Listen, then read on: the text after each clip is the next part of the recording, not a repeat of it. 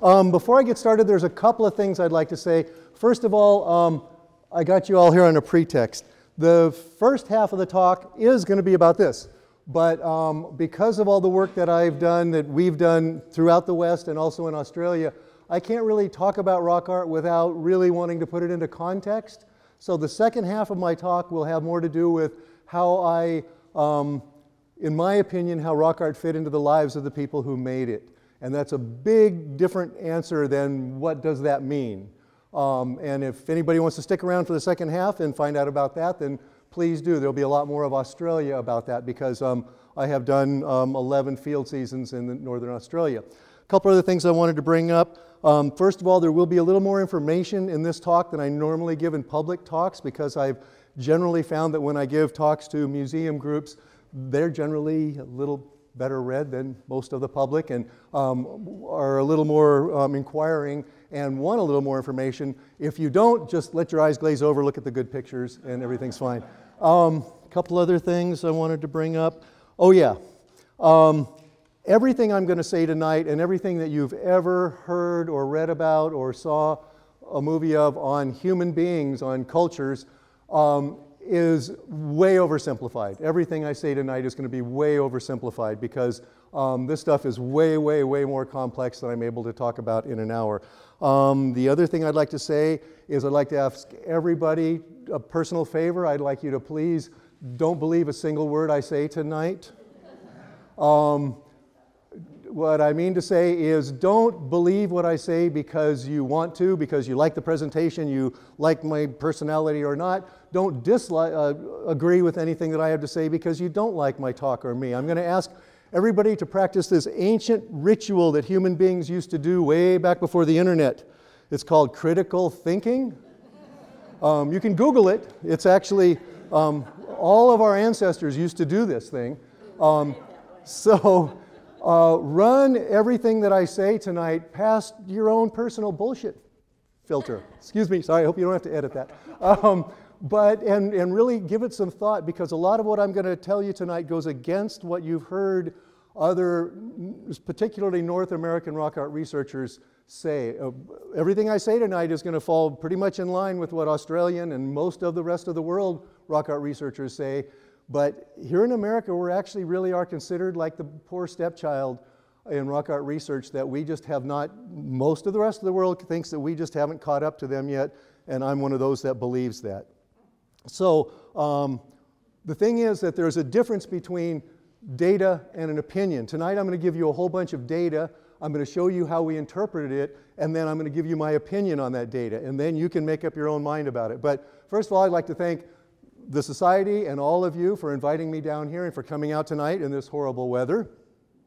And I would really, really like to thank the Paiute and Shoshonean peoples whose land this is and their ancestors for being such good stewards of the land. And by the time we got here, it was in beautiful shape.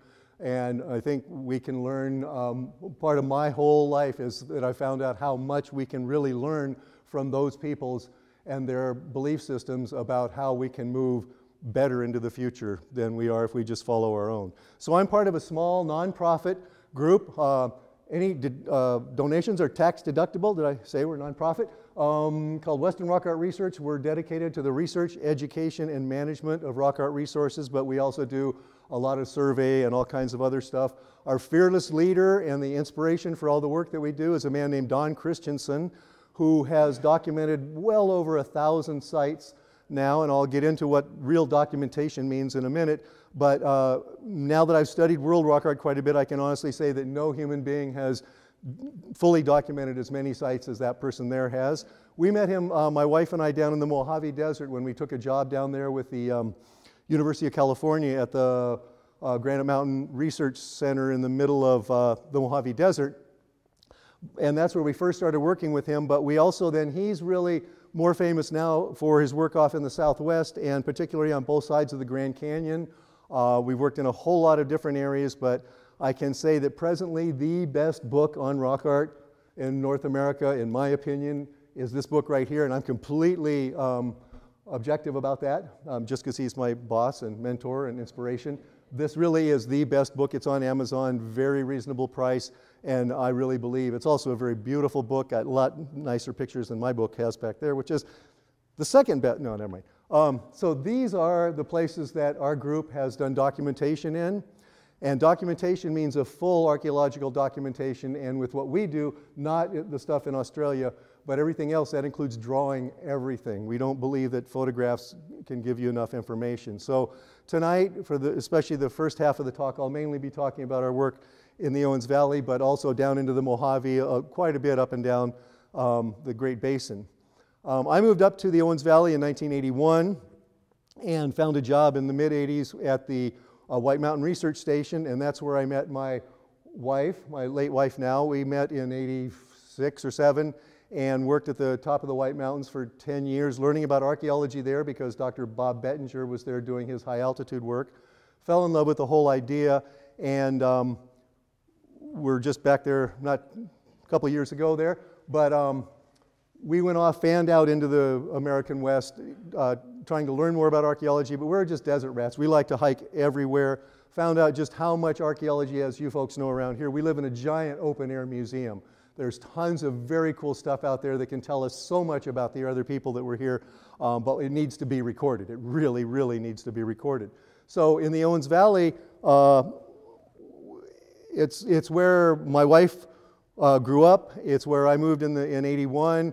We finally, when Dawn headed back, we quit our job at the Granite Mountains because of our work in Australia, moved back to the Owens Valley and really focused on our American work was here. And like I say, we went to Australia, met this one elder who asked us to help him record rock art there. And so a lot of the context that I'm going to give for the rock art later will have to do with what we learned over there as well. So a few pictures of the type of rock art that I'll be talking about tonight. It's basically called Western Archaic, is the overlying tradition that covers pretty much all of the Mojave Desert and the Great Basin. There's a lot of different site-to-site differences. Different things happen along with that. There are variations regionally, but in general, all these other little styles grow out of this bigger tradition. The Cosos is a classic example of something, though, that grew out of this style. What happens in the Cosos is not what's going on in the rest of the West. I hope everybody understands that. The Cosos is something completely different from the rest of the Mojave, except for there's a lot of this type of stuff in the Coso stuff, but that tradition that we think of being the Coso stuff, that is very unique to this very localized area. So a lot of the stuff in the Owens Valley we believe is very, very old, but we also believe that, like in the Cosos, it was made relatively recently. And a lot of this scratch stuff, which I know there's a tendency now to call it pneumic scratching, a terminology that I'm really against, along with a lot of my pneumic friends. I think that some of it is, but we should define it before we start giving it a name like that. Nobody has defined it.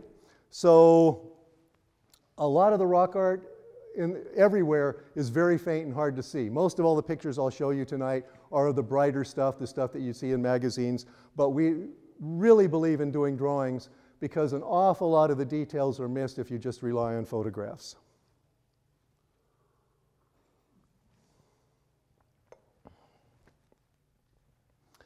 And just like in the Cosos, there are multiple levels of use of the same rock panel, and you really can't suss that out with just a photograph. You really need to do drawings of it.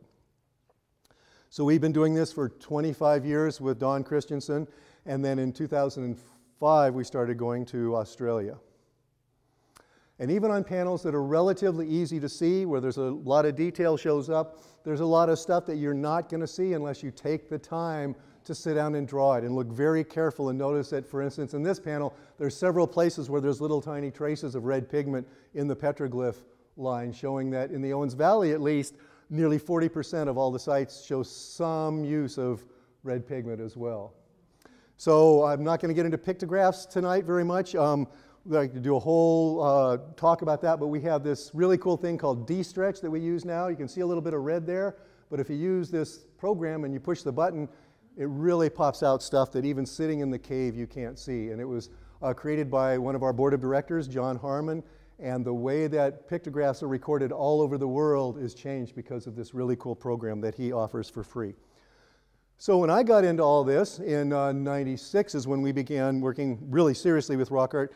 we fell right into the middle of what's called the rock art wars. Everybody, if you get any bookshelf of rock art, you'll find that somebody's claiming why all the rock art was done for shamanism, or all of it was done for fertility, or all of it was done for, you call it, archaeoastronomy or whatever.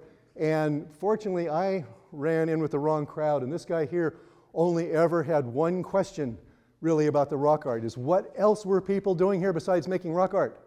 How did it fit into their lives? He doesn't care what that particular glyph means. I don't either. I want to know, how did it fit into their lives? So that's always been my question, and that's context. Biggest word in research, any kind of research, is context. So there's a kook factor. Most archaeologists don't want to talk to rock art people because most of us are kooks. Because in the development of American archaeology, and there's some argument here, but in general, this is the development of the way archaeology was studied in America. And so there was a time that we were doing a description, there was a time that we were doing chronology, there was a time that we were looking at context and function of things, and then there's a time for the explanation and the interpretation. Well, in rock art research, what did we do? Well, in the 40s and 50s, we started to describe it, but it's going to take lifetimes of people, and I'm never going to get famous and can't write any books. So we started chronology, and that's going to take lifetimes of hard work, and I'm never going to sell any books. Context, no, I'm just going to start saying what it means, and I'll sell a whole bunch of books to people who don't do critical thinking. And that's where we are in America today. You can buy a lot of books on rock art that tell you what it means. None of them were written by a Native American, I might add. No context. All of those books ignore the context of everything. So, in the Owens Valley, this is just some numbers to give you an idea of what's out there. We've documented about 150, getting closer to 200, but there's at least another 150 on Forest Service lands, say another 200 almost, counting DWP and within Death Valley. So there's a lot of fine-grained documentation that still needs to take place. So just to kind of, don't want to throw too many numbers and make anybody's eyes glaze over, but in this particular, looking at 122 sites, give or take about 8,000 elements, look at how many anthropomorphic or quadruped, deer or sheep or human figures there are, right? Not very doggone many out of 8,000. So when people start talking about, oh, it's all a bunch of pictures of people shooting bighorn sheep, even in the COSOs, there's only a handful of pictures of anybody shooting the sheep. There's a lot of sheep, tons and tons of them, but there's only a scant handful that actually show a hunting scene. There's almost none anywhere else in the Mojave and the Great Basin, seriously. Also, what else were they doing? Well, it turns out that contrary to popular belief, they were actually doing an awful lot of archaeology. They were living in a lot of these sites too, doing all kinds of other stuff. And we would expect to find a big cluster of the site. This is just anecdotal. It really doesn't tell us much, but you'd expect to see more of them down here. That's when more were made.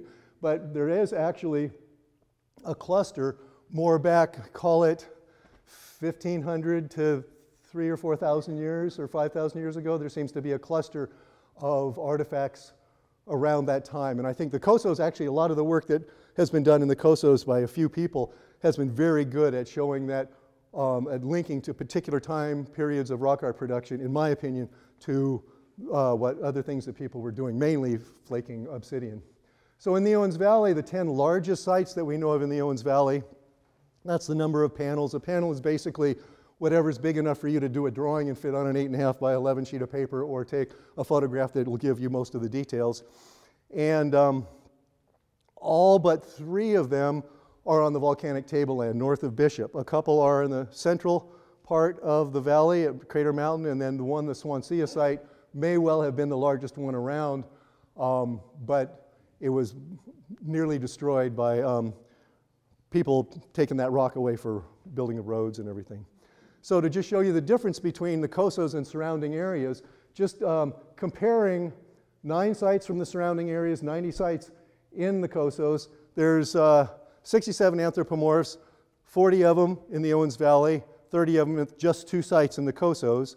But the quadrupeds, look at that. All but 47 come from just 2 sites that we recorded in the COSOs. We've only recorded 3 sites in the COSOs now, I think.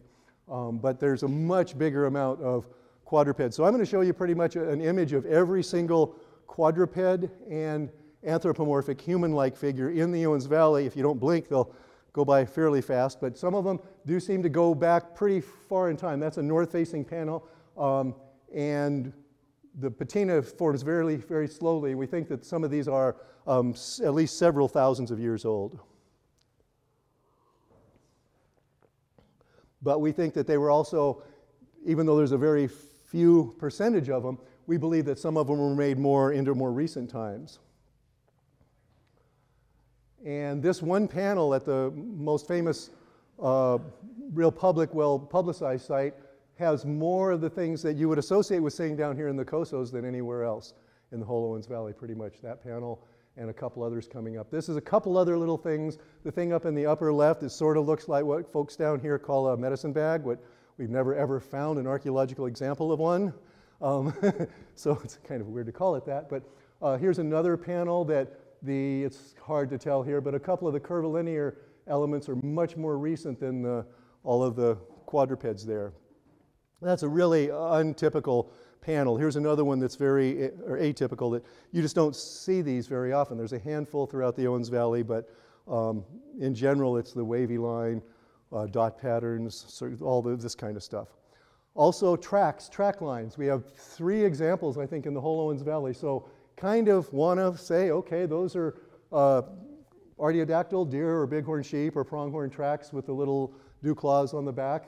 Yeah, you know, I don't do interpretation, but I would say it looks like that. The same thing with the panel that's very famous up there. There's one of those there. This is a panel that was completely pecked out, completely repatinated, and when you go see it today, what you're looking at is where somebody more than 100 years ago came by and repecked or braided the whole thing out. If you look close, you can see that somebody in prehistoric times repecked that panel, as well as the big, what's known as sky rock up there. Both were done that way. So in the Owens Valley region, we have these communal game drives, quite a number of them actually, even extending into historical times where there's still an awful lot of the timber parts of the game drives, because they're rock lines, but those rocks were used to hold uprights of things like juniper mostly, stumps and branches. So this is a classical V-shaped communal game drive, of which there's 4 or 5 out on the volcanic tableland. It's for a place where they'd be chasing game into something that pinched to a point, and there'd be hunters there for it. And it's pretty tall rock walls, this one in particular. Not all are, but it's pretty high, and if you can imagine, there would be all kinds of dead brush and branches and everything else worked into that. And also the landscape would also have had a lot of trees on it. So in the rock art record, I don't believe there's anything to describe the use of those. This is the closest thing, and I certainly would never put in a paper or really put this forward that that's a game drive, but it's the closest type of a thing. There was an anthro chasing a couple, but very iffy. Another one, this image right here is actually in 3 places in the literature, is depicting an anthropomorph shooting a bow and arrow. Is that what you guys see? Because that's not what it is. And in 3 different places, it's in the literature saying that the Owens Valley is covered with pictures of Native Americans shooting bows and arrows, and that's what's held out. The only one that's held up as an example, which when you draw it, it actually ends up being what appears to be a male figure, what looks like carrying sort of a burden basket type of a thing. Where do you get somebody shooting a bow and arrow? We do not have any pictures in the Owens Valley of any human throwing or shooting anything. And I just showed you the only ones of them interacting with quadrupeds. So this is pretty much all of the anthropomorphs that I haven't shown you already in the Owens Valley. And they're mostly stylized if you take a look at them. There's not a whole lot that you could say, oh, that's just a straightforward representation of a human. No, they're pretty stylized. If you wanted to really draw a human, you think anybody could do just a basic job. So, shamanism and the so-called sympathetic hunting magic are the 2 big theories that everybody wants to hold up for the Cosos and everything else in the West. And these are the things that people have always used to support those arguments. They're all about pictures of people killing quadrupeds. Well, it's not what we have. The location is always along game trails, or else it's way out somewhere. Well, we'll look at that one too. There's a big lack of habitational debris. Well, we're going to look at that one too. And that last one, we'll get around to it. So about the iconography and hunting magic. As we've already seen, even including the Cosos, there are not very many darn depictions of anybody hunting anything in North America. And the ones that are generally are not the hunter-gatherer folks. They're the Paiutes or the Navajo or Utes or somebody else. It just doesn't happen in the desert cultures much. The other thing is in the iconography for shamanism, they say, well, the anthros are supernatural looking and they're hunting, flying, coitus, having sex, or the so-called entoptics, which in my opinion is a non-argument because nobody has clearly stated what non-figurative designs are entoptics, if anybody knows, or that aren't. So it's until somebody does their homework, we can't really talk about that. So not only in the Owens Valley, but we've also done a lot of work down in the Mojave. 4 different regions that we've looked at. It's been right at 2 to 3% of the total iconography is anything that you would call representational. Humans, animals, vulviforms, hands, feet, all of that is always only about 2 to 3%. So that really doesn't hold very true. The other thing about the location of being along game trails, well, when you actually go out there before you write the books and you do your homework and you spend your time in the trenches, 20 years of it, and find where all the sites are located, they're located all over the darn place. There does seem to be a proclivity towards travel corridors, and sometimes at places where good resources come together, and a bunch of other things, but every time that you come up with some type of a model like that, then you go look in those areas and well, there's nothing there. So they occur all over the place, a wide, wide range. The only place that we don't see hardly any is up at high altitudes. That's the only place in all of North America we have very, very little rock art at high altitudes, although we have plenty of archaeology at high altitudes. So the other thing is the lack of habitation debris as supporting both of those two theories. Well, in the Owens Valley, 80% of our rock art sites show that people were doing other things there besides just making rock art. And a lot of what they were doing is milling, which those same hunting advocates claim only women ever ground food and no woman ever sharpened or flaked tools. And you're like, wow, where did you come up with that? Because, again, working with Aboriginal folks, everybody needs to know how to do everything. The idea of a woman not knowing how to sharpen her own knife is beyond sexist as far as I'm concerned. Regional ethnography. There is very darn little of it anywhere that specifically relates to the rock art. Some people try to make it up, and in particular with hunting magic. As far as I have found in all my looking at everything, the only real sympathetic hunting magic, I'll draw a picture and there'll be a spear through it, and then it'll happen tomorrow when I go. The only place I've ever found that is in a Tarzan movie. It really does not show up in any ethnography from any group that I'm aware of. So in my opinion, that ethnography has been horribly misused, and we need to stop doing it. So here's an example of how, in my opinion, it's misused. Here's an example from 2005 that someone who has worked here in the COSO said that among Numic speakers in the Great Basin, sorcery powers appear to have been symbolized by vulviform motifs, which are restricted to a few specific sites. This example is from the Chalfont site, Owens Valley, California. I happen to consider this researcher to be a classic example of someone who's never gone out there and recorded a ton of sites before he started making claims. And in this particular case, for instance, 2 years earlier than his quote, we had published in American Rock Art Research Association Journal a fact showing that almost half of all the sites that we were working on in the Owens Valley did in fact have them. That's not restricted. That is probably the most common of all representational elements to be found anywhere in the Great Basin. And we feel fairly comfortable. It doesn't mean it was always meant to represent that, but we have found cases where it's in an anatomically correct place. So we feel fairly confident in saying that whatever they were supposed to be a symbol of, that they are on some level representing a vulviform. In the same volume, Whitley says that Chalfont identified water baby or rock baby, we've heard of them around here, as being the shaman's helper and supporting his shamanic belief system. Well, I went backwards and forwards and back and forth through Chalfont's book. I could find exactly one example of him ever mentioning anything to do with rock babies, and it had to do with this rock panel out in Rock Creek, north of Bishop, claiming how a little child was taken by the rock babies and was allowed to be turned into a spirit that would go into the rocks only if, and that was a reward that you'd get only if you were brave and strong. It was, well, that sounds like a whole bunch of stories I've heard in Australia, more like than anything to do with shamanism and male shamans doing hunting magic. What the heck? So this is one of the only panels in Round Valley that they might be talking about. That was a 1925 quote from Chalfant. So that sounds a whole lot like what I'm about to show you that people in Australia do. Okay, so why do I do what I do, and why am I so obsessed with it? The easy question is because there's a lot of idiots out there, excuse me, who just don't respect other cultures, don't respect the natural world out there.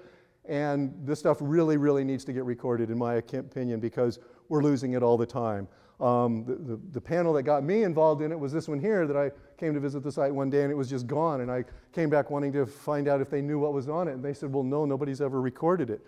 Who would pay for it? That was a good question. I couldn't answer it. This particular site that everybody knows about was actually vandalized 3 separate occasions on Christmas 4 years ago. And we need people out there, basically. We need to get the stuff recorded. We need to, as a culture, be willing to put more, invest more into protecting these things. So the famous site in 2012 that was vandalized, these are the panels that were vandalized at the Chalfant Valley site. There was no record there. That's the largest site in the Owens Valley. It's 350 panels or so. In my opinion, these people were trying out their tools to see if it would work so they could go destroy something on basalt. Fortunately, we were the only ones that had been supposedly recorded 4 times in history, but we had the only images that actually showed those panels, despite all those other recording efforts that were used to go into the paper, and those panels were all returned. We have not caught the people that did it, but we will. But it could have been much worse. Some of the panels, as you might know, out at Chalfant Valley are really, really remarkable, and they didn't try any of those. They just tried little corners on edges of little things. So if you ride these things and you stay on roads, I'm not talking about you, please don't take this personal. If you're one of those people that goes off roads like these folks, you're my mortal enemy, and you're not only destroying the natural resources, but you're destroying the cultural resources. And if I can find you and find a way to get you put in prison, I will do it, because these are the people who are just destroying what belongs to all of us. And again, if you're a person that stays on the road, fine. I would just ask, why don't you tell your buddies that don't to start behaving like human beings? Really, I have seen more of the country torn up from these people that seem to have no respect at all for this planet that gave birth to all of us. So there's my little political thing. The other thing is, as I said before, we live in this open-air museum, and every single one of these things that's out there can teach us so much about the people that were here before. But as soon as it gets put into a pocket, I used to be an arrowhead collector before I realized what was going on. It's gone forever. I've just now stolen something from every future human being that will ever live. And so this stuff has to get recorded. We need to work together to do that, to pass it down to the generations to come after us. And again, all in my opinion. But taking it home, we're just losing that. And the other thing that I'd really like to push forward is that the most valuable cultural resource that we have on Earth is the still living traditional values of the people that still remember what it was like to be part of the country, their homeland. And again, in my opinion, I really believe that our culture can learn a whole lot from these folks about how to respect ourselves, how to take care of each other, and how to take care of our homeland, whatever that might be for each of us. So what is a hunter-gatherer? That's a question. In our society, we kind of have some weird ideas of just what a hunter-gatherer is. If you ask any 10 people, you might come up with some really bizarre answers.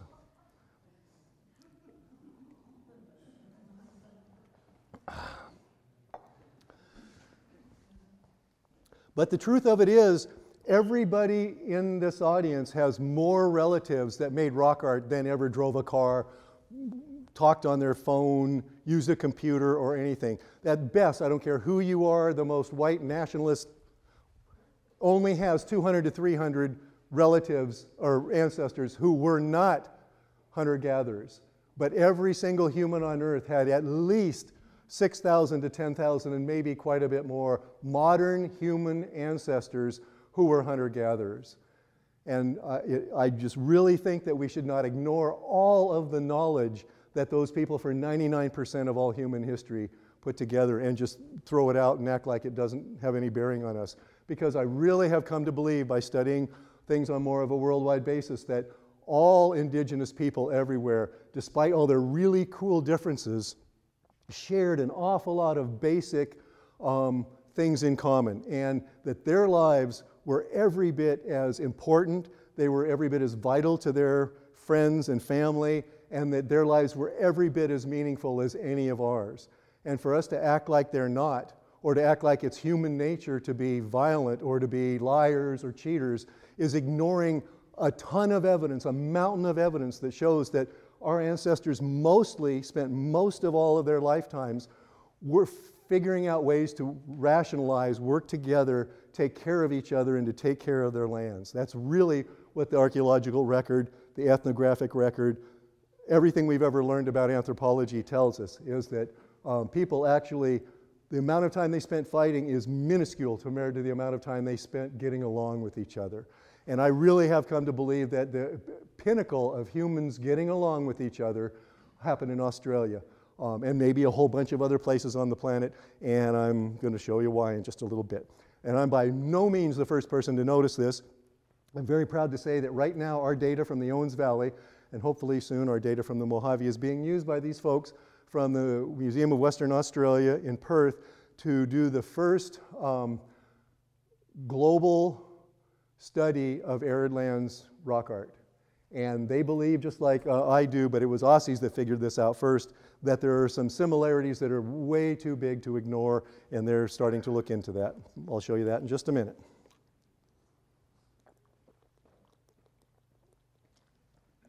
So, in 2005, my late wife and I were invited by a couple friends to go visit Australia, the rock art mecca of the world, just to be tourists and to see some rock art. And I knew that there were some real big similarities between desert rock art, but I also knew that there were a handful of people over there who had grown up traditional lives learning about all the stories that went with their rock art, and I just wanted to meet one of them.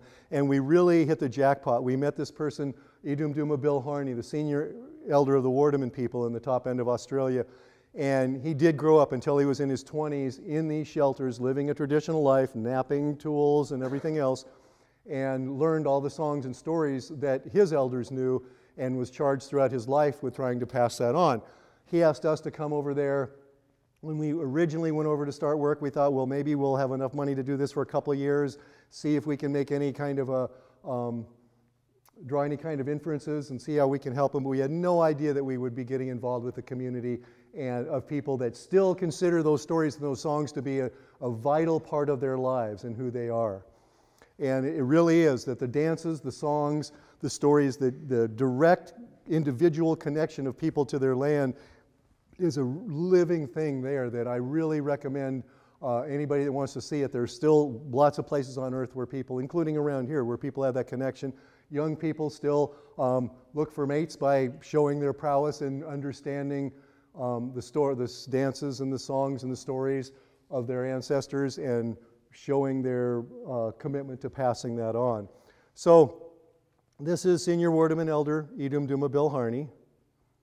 He's considered a national treasure in Australia for a bunch of different reasons. He's an artist and a storyteller and a musician and everything else. But something to remember is that this is by the guy who founded the International Federation of Rock Art Organizations, that rock art is a worldwide phenomenon. It should be studied with a global perspective. Everywhere that there's rock and people lived, they made native hunter-gatherers, they made rock art. And we should not look at ours all by itself. Okay, so for these numbers are different now, actually. For at least 2.5 million years, we've been making stone tools, even though we've been around for, what, 4+ million? But now that number is different. 60,000 years now, we actually have rock art going back to about 60,000 years. The reasons why I think that we should compare Australia and the New World is that they kept that hunter-gatherer lifestyle throughout Australia, and here in the United States, they kept it here throughout in the Great Basin and the Mojave right up until the time of European contact. And that when they migrated to the New World and when they migrated to Australia, they came from somewhere else. They had already evolved into modern humans, that they had apparently already developed both symbolic and visual systems, and that they repeatedly adapted over and over to major environmental changes. And here with all of our big lakes and everything that we know we have had those kind of changes here, that's one of the big questions that I've always had is how can we relate the kind of adaptations they made in Australia with the kind of adaptations we made here. So we call this stuff Western Archaic here. In Australia, their big tradition is called the Panoramidi. They both seem to go back in time the furthest and also come into contact times. They also cover the greatest amount of ground of any other styles throughout, and they're non-figurative. So here's what we're talking about. Both with the pictographs, the paintings, and the petroglyphs, the carvings on the rock. In general, it's mostly non-figurative. There are some human-like figures, some snakes or lizards, some quadrupeds, mainly bighorn sheep. There are some deer, although they seem to be way less common almost everywhere. And that's down in the Mojave Desert. In the Great Basin, all across the Great Basin, you basically have the same thing. And while you do have quite a bit of site-to-site differences, in a general way, statistically, it's a really homogeneous tradition of rock art. The same type of things are used everywhere. And again, there are bighorn sheep, and here in the Cosos, there's this thing that went on that is different from what went on in other places, in my opinion. So you go to Australia, you go to the desert, what does their rock art look like?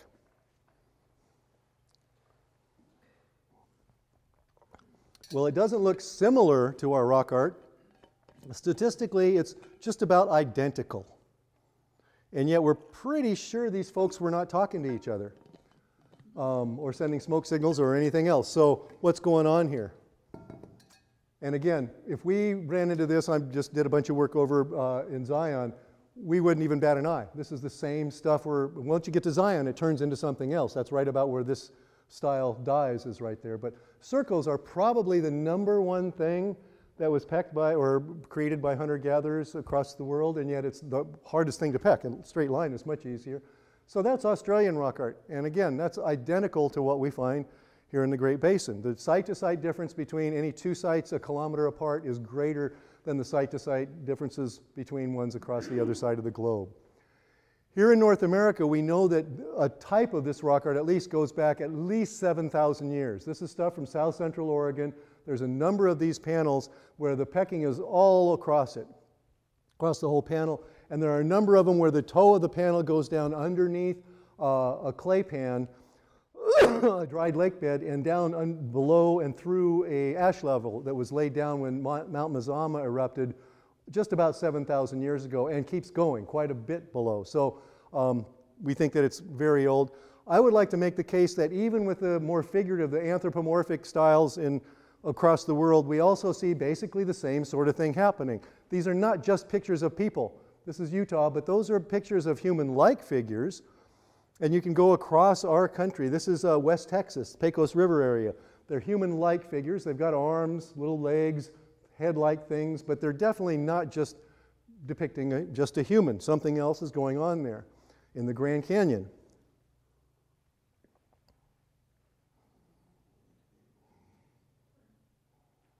This picture doesn't show it, but there's little green, tiny eyelashes done with tiny paintbrushes in the one guy. It's really cool. And then up in Wyoming, in Wind River country, Dinwoody style. They're human-like figures, but I would make the case that there's something else going on there, that this is what our culture would refer to as supernatural or unnatural or something like that.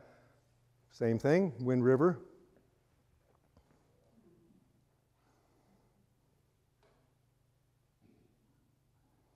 And in this particular case, this panel here, the Wind River Shoshone believe that it speaks to a story that they have about a creation being, this woman that's weeping here, and these other beings that were her helpers in a story. They believe that that this panel speaks to a very complex one of their creation stories. So we do have some information about some of the rock art here in North America. This is Navajo.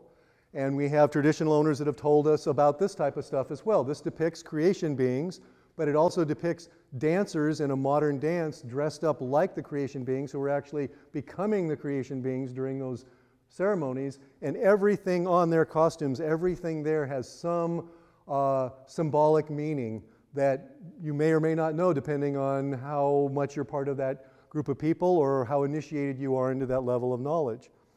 So going to where we work in Australia. In Australia, the Wardaman people and other groups around believe that no human beings ever originally painted these. They believe these are the depictions of these creation beings who, when their world changed into our world, they put their images, their shadows into the rock, and their world turned into our world, and each one of those became the different birds and plants and animals that we have today, and their spirit is in the rock and in the animals and helping to guide us and teach us and give us laws, and it's our duty. Hey, come back here. Wait a minute.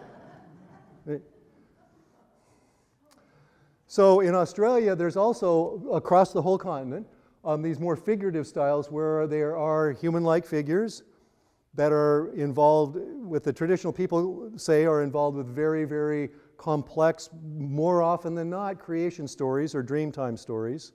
Same thing here. This is one you can see. It's an open site in Kakadu National Park. Again, this is very much like those ones I just showed you from the Grand Canyon, that there is no animal with antlers in Australia. What's going on up there? Multiple arms, elongated bodies, kind of like a bunch of the things you see in the Cosos, huh? And the stories that usually have to do with these panels have a lot to do with the interaction of the various beings back when the animals were, humans stood upright, were dressed up for ceremony, could talk with each other, and they're not just about conflicts. They're more often than not, all those stories have something to do with how was the conflict resolved? How did these people finally talk things out and decide to make things fixed or well again?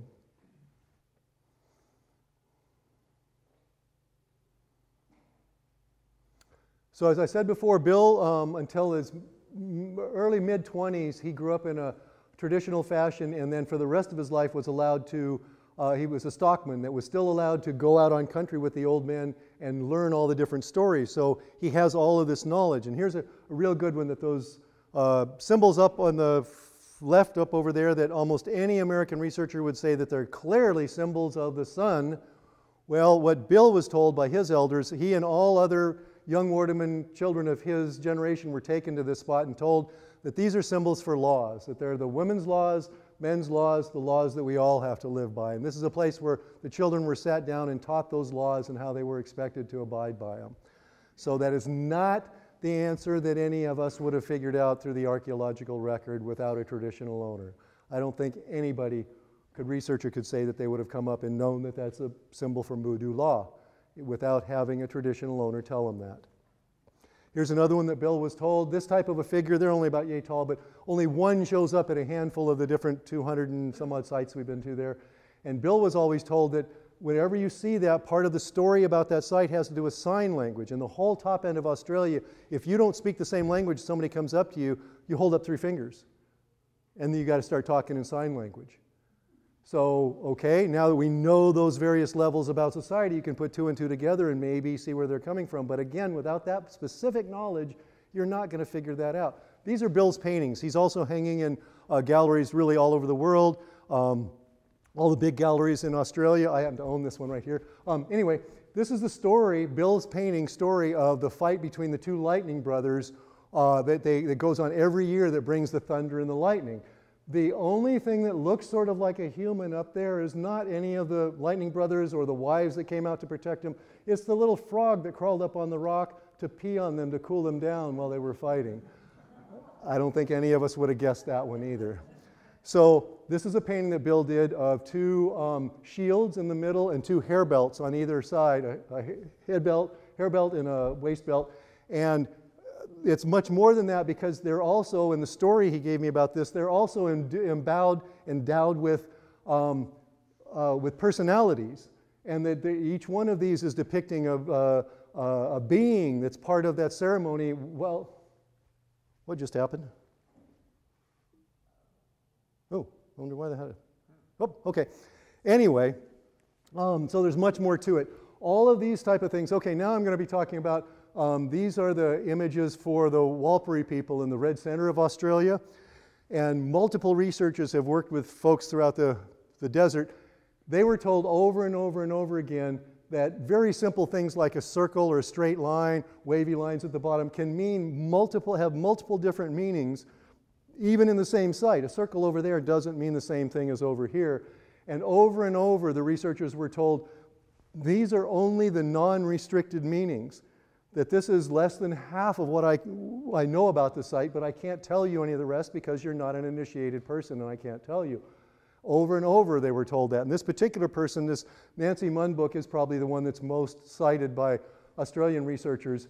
She spent some years working with these folks and found that the even very simple elements can be used for 4 different types of rock art. Sometimes these are very separate types of rock art that don't overlap, and they cannot overlap. And other times, oh yeah, it's no worries, you can do that. But you have to know when. You really have to know and be part of that group of people to be able to understand what they're talking about.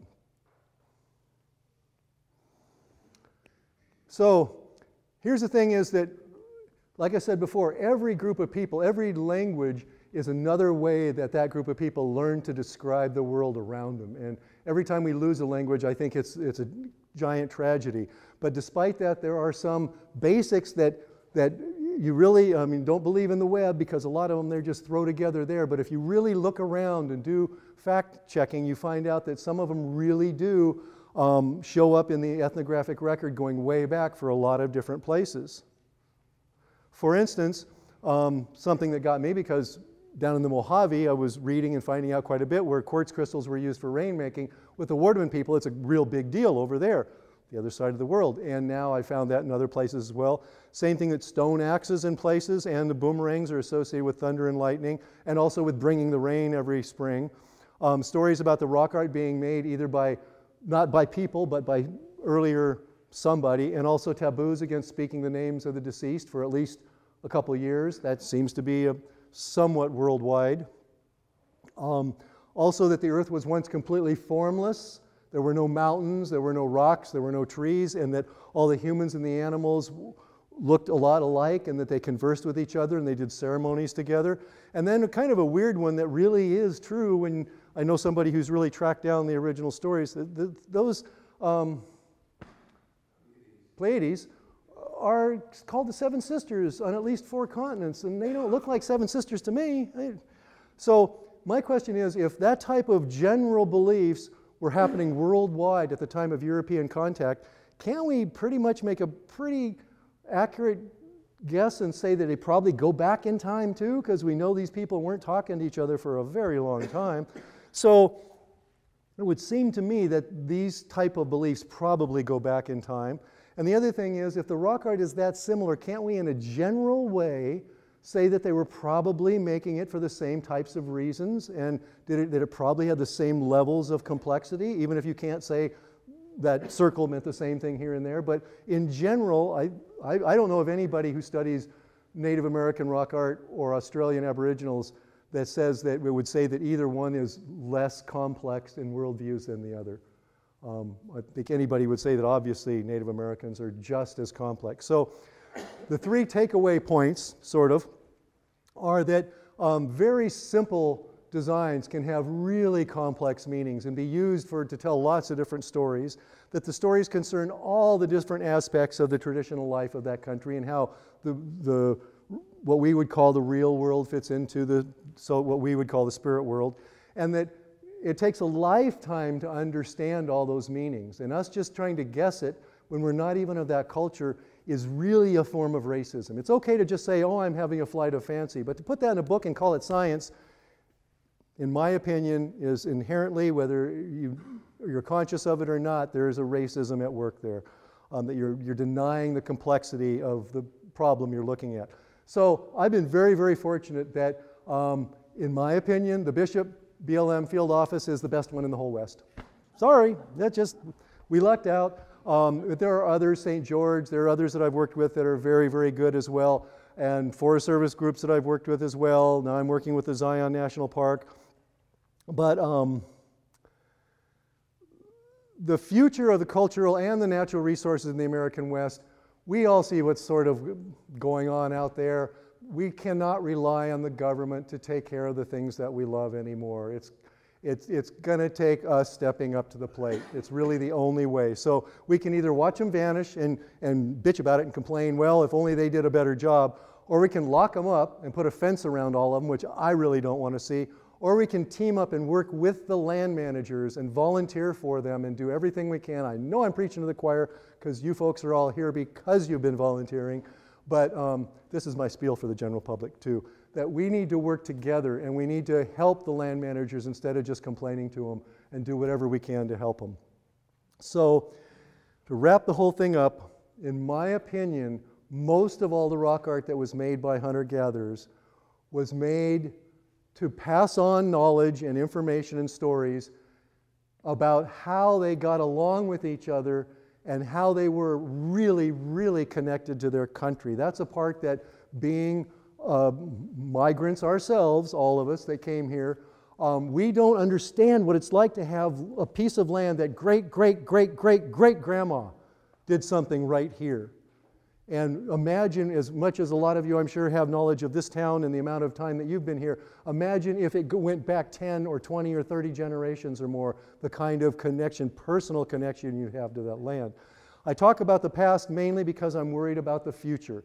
And I really, really believe, and so do my Wardaman friends and my Native American friends, that learning from these earlier cultures about how to be part of the world around us is something that we have to teach our children, or they won't want to protect the world. They won't want their mother to keep going on for their children and their grandchildren and their grandchildren. They won't want to teach them the same connection. So it's up to us to do that, to get our kids out there, to expose them to being outside, to what it's like to just listen. Do you hear that? Anyone who would go outside where there's no planes, no anything, there's a noise. The world makes a noise. Most of us never even hear it. But go listen for it with your grandkids, your kids, and try to pass it on. So anyway, did I mention that we're a nonprofit? All donations are tax-free. There is also a bunch of other ways that you can help. There is a California Archaeological Site Stewardship Program that I know we really need help in the Owens Valley, and I'm sure that you do around here as well. I would really stress that anybody that wants to help, you can see more archaeology than you want if you go to the land managers, show them how serious you are and how you want to help. The people I work with have a budget way lower than they had 20 years ago, less staff than they had 20 years ago, a lot more stuff to take care of, and they need our help. So let's give it to them whenever we can. Thank you very much.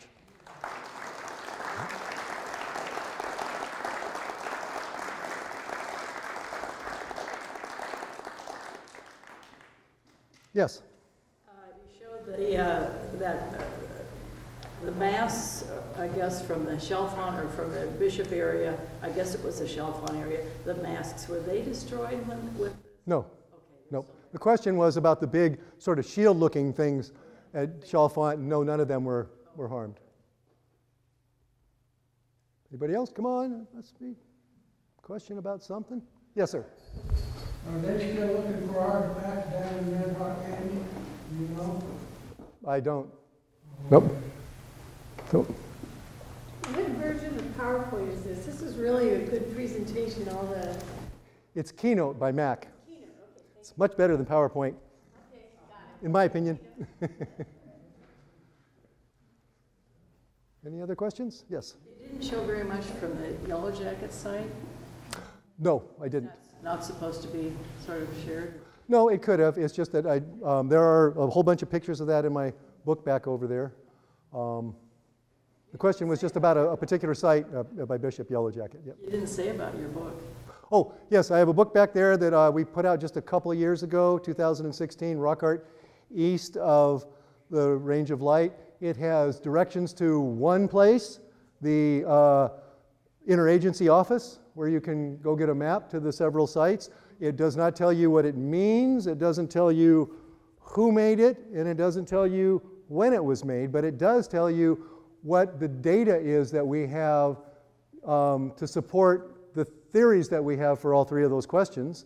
And it does have drawings of every panel that we've recorded, 10,000 panels or 10,000 glyphs that you would call a composition for all the sites in the Owens Valley. So if you're interested, it's the first overview of rock art in our region since '65, and it has a drawing of pretty much every panel up there that we've gotten recorded so far. Yes? The people you find in a certain area, indigenous people, or like even the Paiutes, areas here, how do you don't really know how they're related to the people that were here. I mean, how can you go back by talking to these people, who's here today, and go back very many generations?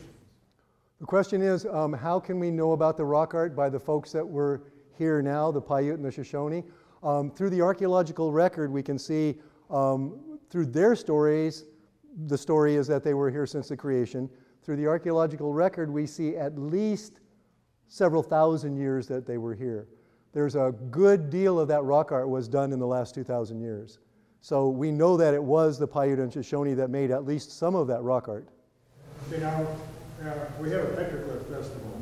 Yep. And a fellow Spike comes down from Bishop, and he had a book, the Kern County book, or the Kern research book that was done back in the early 80s, 82 or so, where the Kern report, they interviewed everybody they could find, natives and so forth.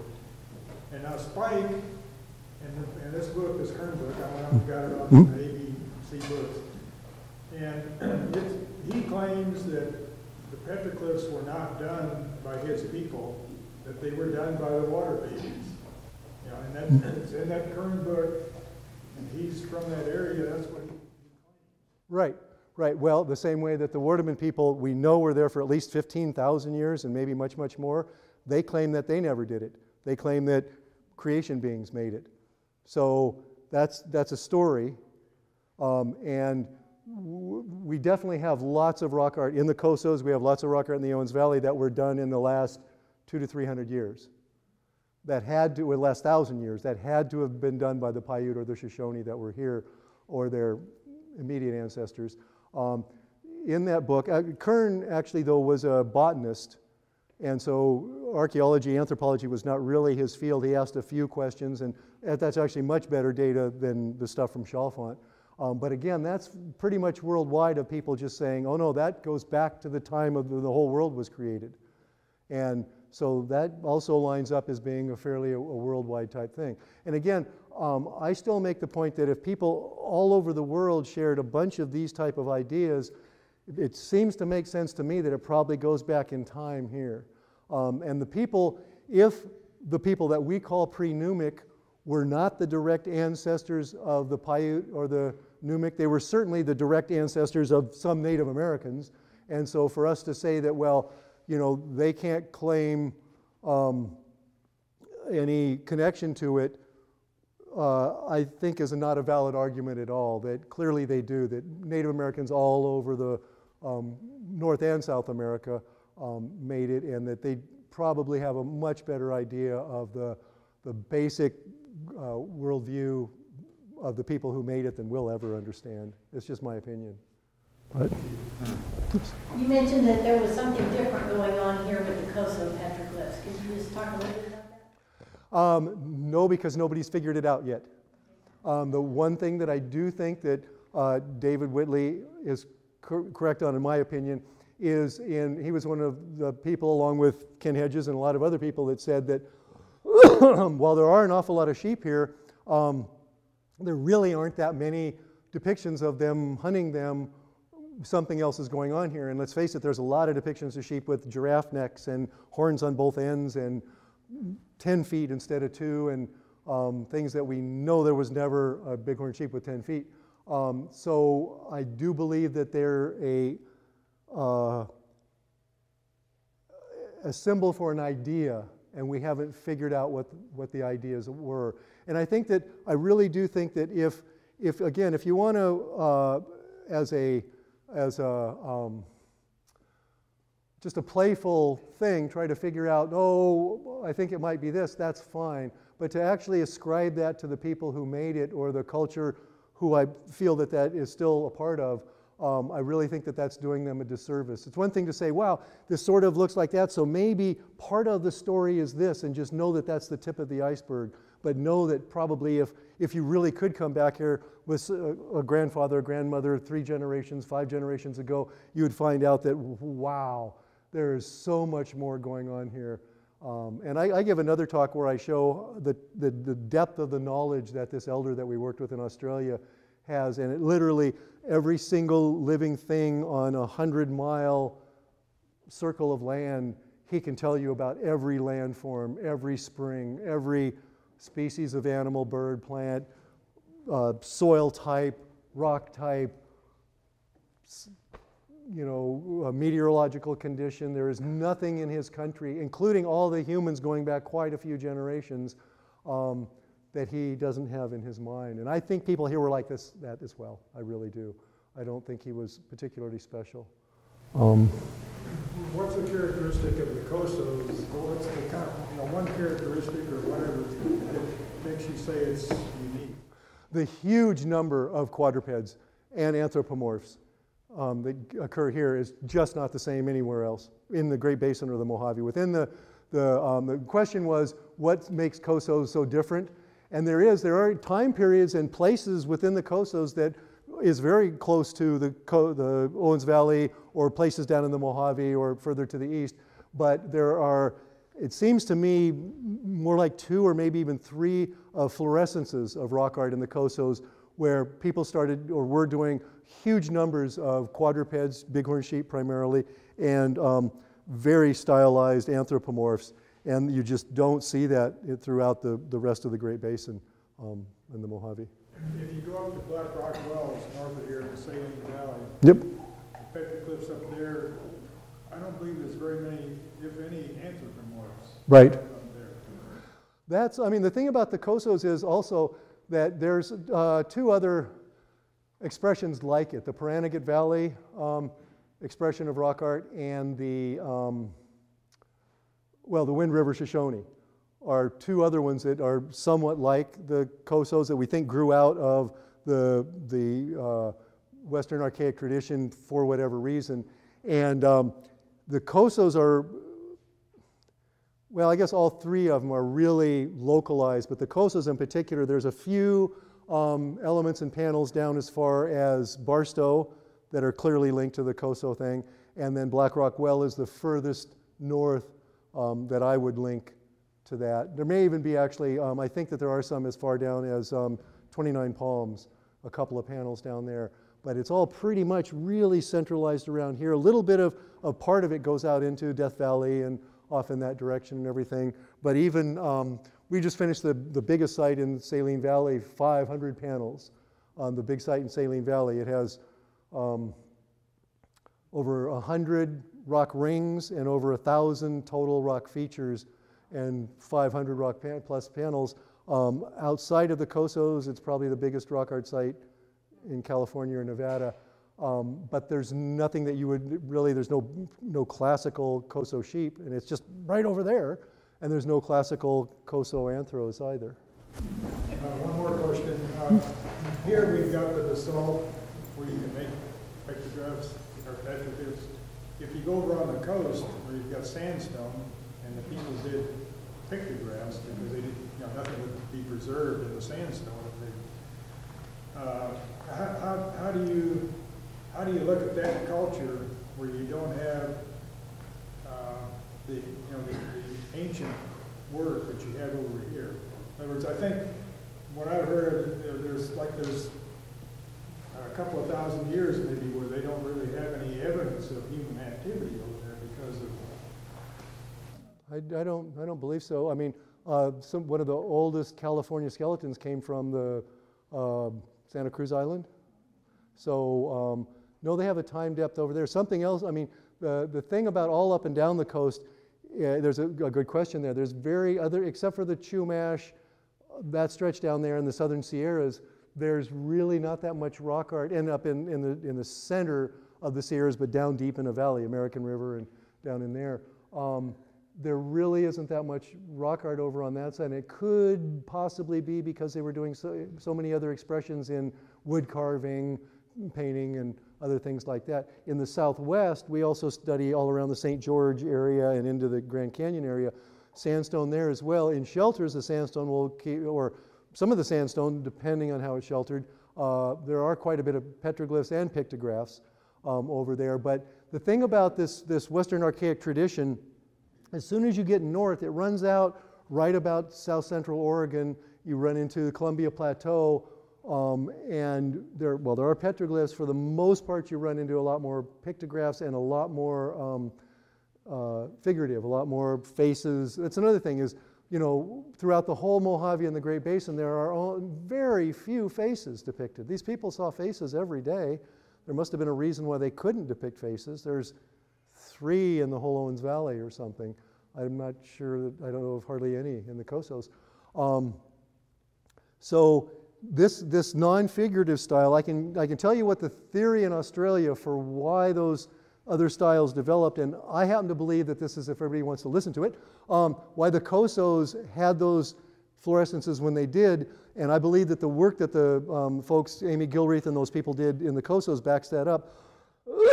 In Australia, they believe that the big expression of panoramity, or Western Archaic that covers their whole big arid desert area, that they can explain why it's so alike by this theory that basically says, in the desert, you never fight other people. You fight distance, and you fight the drought. You fight whether it's going to be a good season or a bad. If it's a good season, everybody eats good. If it's a bad season, everybody starves. And so you need, you know, like from here to Death Valley or from here to Las Vegas, you need to have a visual and a world view, a ceremonial view, to where you can send somebody over 3 valleys over and say, hey, we got no food this year. How are you guys doing? And they'll go, oh yeah, you're our brothers. Come on over. We got plenty, brothers and sisters. And then the same way, the other way around. When things are good for you, you can share with what you've got. And in Australia, they believe that that's what they had. That's what that developed. And that once upon a time, just like here, the lakes in Australia were all full of water. And also, the sea level was down quite a bit further, and the mangrove flats went way out into the sea, and there were big numbers of people that all lived way out on the mangrove flats, and tons of people that lived around these lakes. Well, the giant drought came, the lakes dried up just like they did here, the sea level rose, and it flooded all of that mangrove, and all those people out there and all those people inland had to go somewhere, and they headed for the coastal ranges. Well, those coastal ranges around the top end of Australia, they see, through dating, they've seen that the big fluorescences of rock art, here in America, we've always decided, like here at Cosos, that wow, as soon as everything was getting good, all the resources were good, the population was going top, that's when everybody was doing all the art, because we all learned in school that there was no art until you had, you know, agriculture, and then somebody learned to make a pencil and a yada yada. It turns out, no, we had art like hundreds of thousands or tens of thousands of years before. They found out in Australia that actually all the fluorescences of rock art happened after the peak had hit and the resources were going down and the population was starting to crash, that's where they see the big fluorescences of the rock art. And I believe that that's what, again, the work by Amy Gilreath and those other folks in comparing the times that the big collections of flakes were produced in conjunction with the sites, they were seeing that those were tending to happen on the downhill slide of those times rather than on the uphill slide the same way. And I think that, so basically what you need is when things are getting rough and you're consolidating back, like I've heard the Cosos described as being the hottest, driest place, and that's why they're, well, not if you come from any direction around it. Cosos is pretty doggone nice. There's water up in there, there's resources up in there. It's not like down here. But it's actually pretty well watered. It's a fairly nice place up there compared to the desert around it. So I think that might have been what's happening there. It needs a lot more work to nail it down, but that perhaps some of those fluorescences were happening as a way to kind of say, hey, we're different here. You guys need to go back to the Owens Valley. You need to go back to Eureka, Death Valley, whatever the heck it is. But no, this is ours. Some difference going on here. And that, again, that would only be one little piece of the story. There would be a whole lot more to it than that, I'm sure. But I think that that's part of it. So, Sorry, Nope. just a little bit embarrassing, but I keep wondering, you're saying that these figures, anthropomorphs, are telling a story. I keep wondering, why are there not breasts on any of the anthropomorphs? In other words, they may not be depictions of people. I personally don't think they're a depiction of just a person, male or female. I think that they're a depiction of a being that's like a person. That's a very good question. In Australia, breasts are depicted across the whole continent. And in North America, at least, I don't know that much about South America, they're hardly ever depicted here. Just a handful, or any other secondary sexual characteristic, clothes, hairstyles, they're just not depicted. The only thing we really have are the vulva forms. Very, very rarely are they on an anthropomorph. They're usually just by themselves. So yeah, I would not consider them to be just people. I think they would have just drawn just people if that's what they meant to do. I mean, there's no depictions of anybody building a house. There's no depiction of anybody even collecting plants, or anybody sitting down to eat, or all the things that they saw during a normal day are not depicted anywhere in the rock art. That has to be a clue right there. Yes? Has there ever been any Native Americans who had a continuous tradition that any European or American historian could talk to, like you could talk to that Australian elder and figure out what his interpretation of it is? Chalfant says that by 1925, the last men in the Owens Valley that knew the complete songs had died by 1925. So the elders that I've talked to in the Owens Valley and further north up by Carson City have told me that their elders told them to leave that stuff alone or they'll be killed. That joining the church is the only way that their family will survive, and for them to just leave that stuff alone. And so, and I've been told that by numerous ones. So we see the same thing in Australia. The elder that we work with is in the vast majority. The only reason he and his people weren't thrown out is because they were raising cattle during World War II for the army. But everywhere else in Australia, almost everywhere else in Australia, people were thrown off their land too. So the traditional knowledge lives, but the specific, site-specific knowledge is mostly torn away when people are ripped out of their homelands or when they have to do something else to survive in their homelands. That guy is kind of a lucky survivor.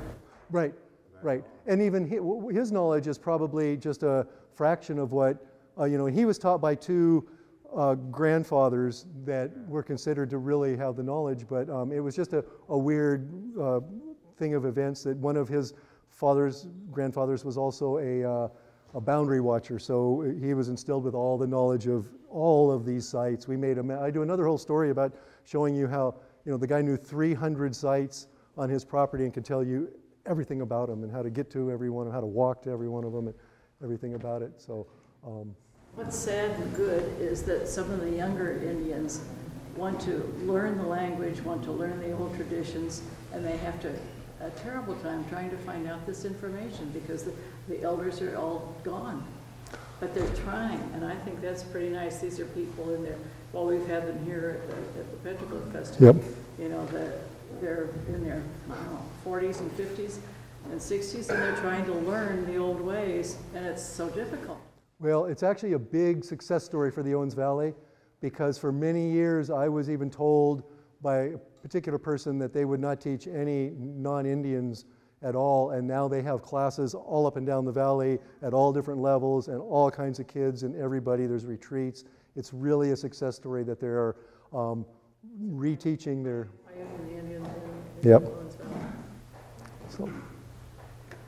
Yes? Do you believe that the petroglyphs were done by shamans and headmen of the tribes from their trances that they went into? I don't believe anything one way or the other.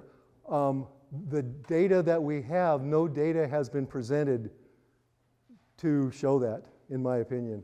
It's been a story, but no one has collected the data and presented it in a way that makes any sense to me.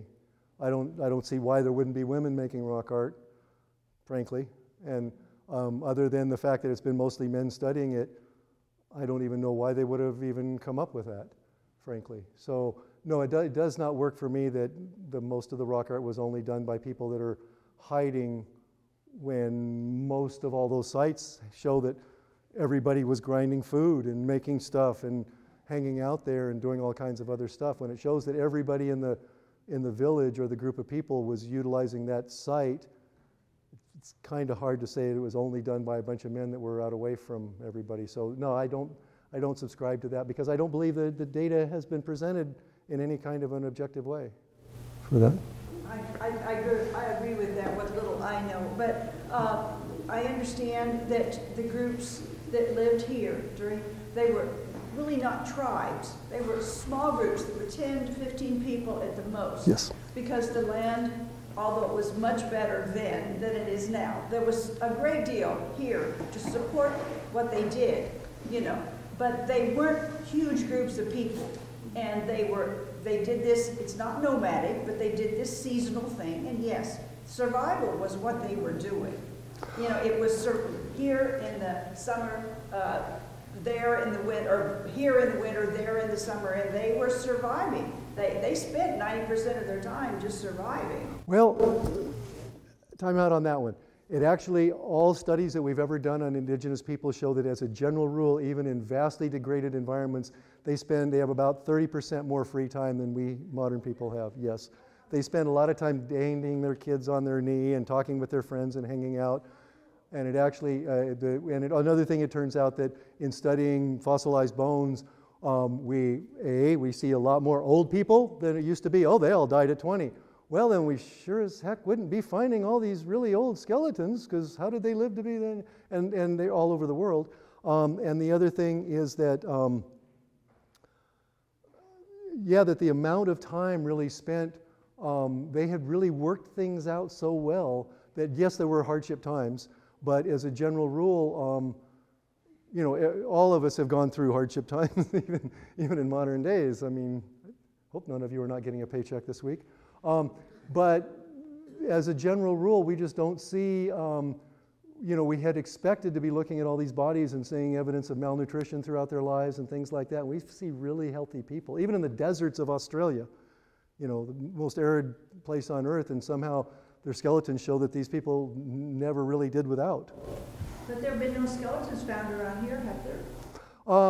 That's a tricky question. Arizona. Yeah, there are in various different places that we found them, but again, there seems to be a lot more going on than what we expected. But you're totally right that there are smaller groups of people.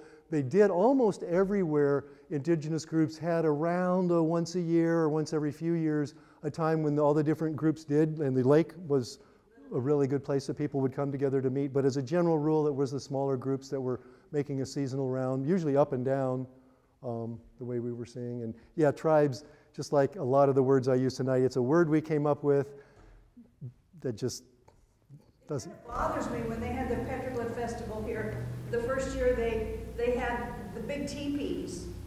I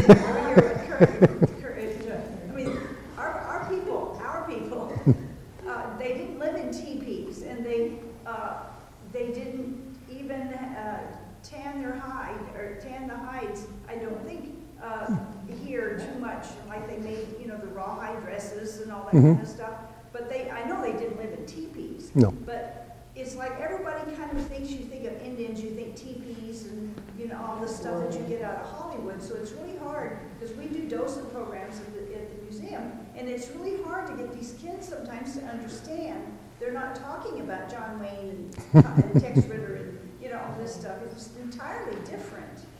But why did they have all those teepees and everything here? It was showing. Do you think? California. This is California. You think that's bad? In the Owens Valley, they're selling T-shirts with pictures of Coso rock art on it. I keep telling them, like, your stuff is really cool. Have you found, or has anyone found much of correlation with the astronomical factor in the sites? I personally have a problem with that with hunter-gatherers, because hunter-gatherers needed to be at a different place every year when they were moving around. Natural foods come available depending on all, both rainfall and temperature.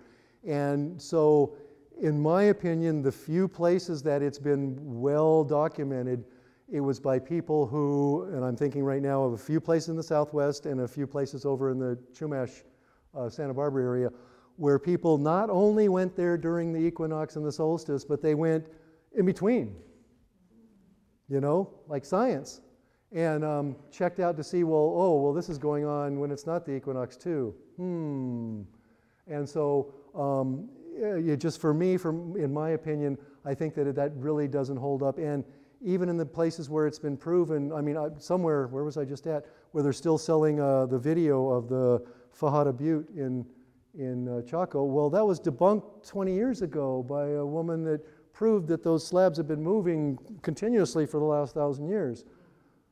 But they're still selling those videos. Stop! So I just think that if people want us to believe that, they need to do more rigorous science. And in certain places with agricultural people, it makes sense. But for one thing, it's not in the ethnographic record anywhere of them talking about doing it. And then I just don't see why they would need to be in the same place at the same time. That's not to say it didn't happen. I would just like to see more evidence for it. The second petroglyph tour I went on, we went up 9 Mile Canyon and turned south toward 178, and just a little bit north of 178 before you get to Kernville. Oh, okay, yeah. Mm-hmm.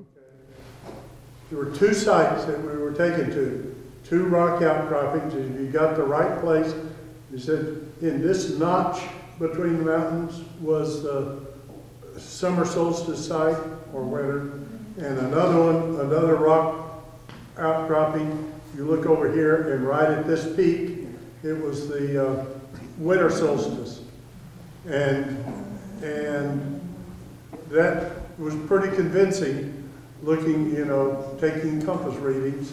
And, has anyone ever gone there besides on those 2 days and to see what happens?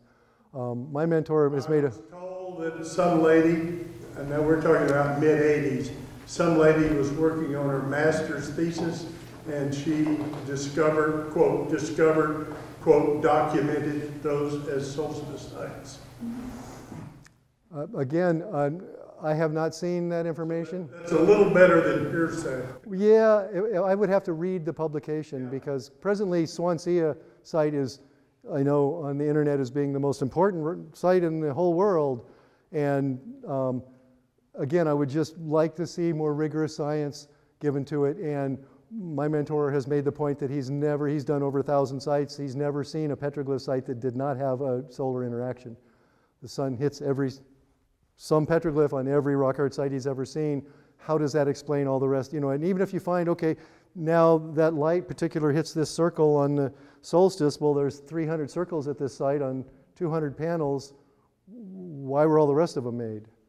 So to me, the archaeoastronomy, the other thing about it is that there is no literature for archaeoastronomy in America prior to us going to the moon. That's kind of a hint and a half for me, that no Native American ever said anything about it until it was part of our culture, and they were regurgitating what we had already given them. So I'm just saying, my own personal thing is that I have a tendency to think that that's really us putting our own worldview onto them and selling a lot of books about it, but again, there's no Native American ever said it first. It's not in the ethnography. But they had to spend a lot of time looking at the stars. Yes. I mean, they try to go to sleep at night or wake up and, go to the bathroom or something, look up there, and, they must have spent a ton of time looking at the stars. Yes. They had to have some influence on it, right? Oh, yeah. Well, and the same thing, again, with the Wardaman people. They have all kinds of stories related to the stars, but there's nothing linked to, we wait here for this particular, they don't, why? Why would they do that? They don't need to plant crops on a particular day. They don't need to know what day it is if you're a hunter-gatherer. You just need to know when the crops are coming. Well, only if you're an agricultural person do you ever need to know what day it is. Or if you're praying at a particular time. I mean, it was monks that came up with clocks originally. But. What about like in Mexico, there's a very complex Those were not hunter-gatherers. Okay, Yes. this is only dealing with... That's an agricultural society that was very, very locked into specific days. So there's no advantage like with comparing more complex cultures to the south as far as understanding and interpreting any of this? When the Mesoamerican influence showed up in North America, the so-called Katsina cult first showed up. We see any indication of it coming up with the beginning of the Puebloan basket maker, pre-Puebloan really people. The first time we see that, they're already agricultural people, and it completely changed all the rock art, completely changed how everybody did their ceremonies. It completely pretty much wiped out any of the hunter-gatherer way things that were done when they showed up. So it's two separate phenomena that don't really overlap?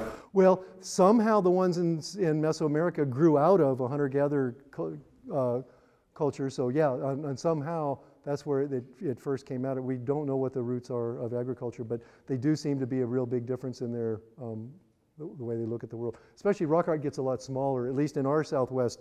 You know that you're looking at Pueblo and stuff when all the anthros start to get a lot smaller, and they're more like decorations in the back of a room than being a big thing out on a cliff or something. Somewhere. Anybody else? Nope. Thank you very much.